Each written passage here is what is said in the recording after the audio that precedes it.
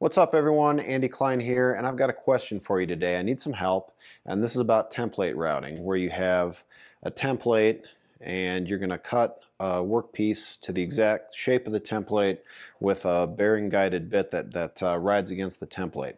So when you're doing this, do you set the template and workpiece down, cut all the way around, or instead would you on this piece cut until you're going to be cutting against the grain, then flip the workpiece over, lower everything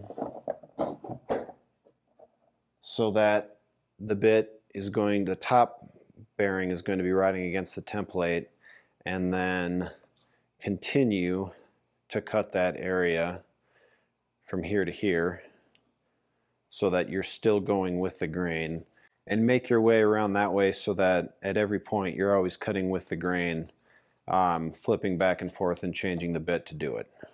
So I'm really curious to hear what you have to say about this. Please leave your comments below. That would really help me out. And hopefully within the next couple of weeks I can tell you why I'm asking this question. Thanks a lot.